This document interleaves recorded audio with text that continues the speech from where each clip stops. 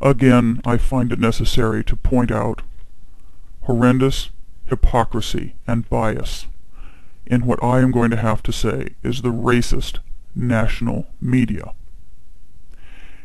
It is now quite apparent to me, and to many other people on YouTube, that the national media favors the reporting of criminal activity when it is white crime against black people, but it is ignoring and deciding not to cover and not to report criminal activity when it is perpetrated by blacks against whites.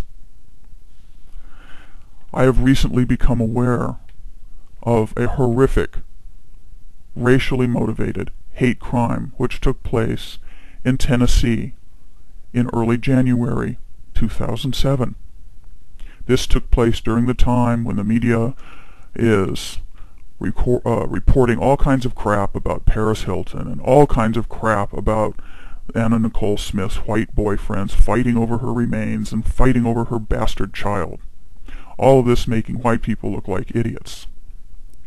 Meanwhile, none of the national media, not CNN, not NBC, not Fox, not MSNBC, not ABC, not CBS, none of them have featured the story of this recently perpetrated horrific hate crime, kidnapping, torture, rape, sodomy, mutilation, and murder of a young white couple in Tennessee, perpetrated by 4 black men and a black woman who have already been arrested, who have already been indicted, who now face murder charges on numerous counts, and some of whom face the death penalty, yet the national media has not reported any of this. They have ignored this crime.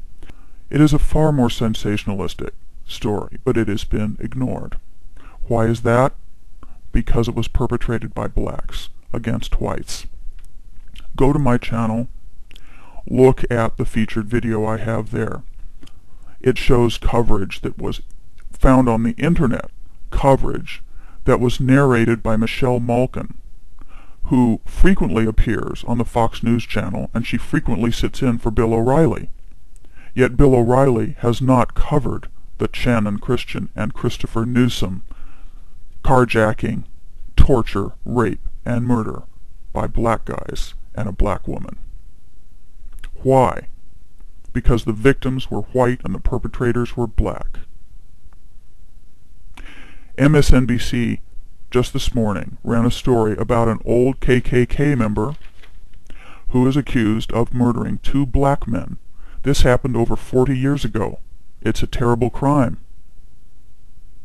But there is no reporting about the horrendous rape and torture murders of the 2 young white people by 4 black men that just happened this recent January.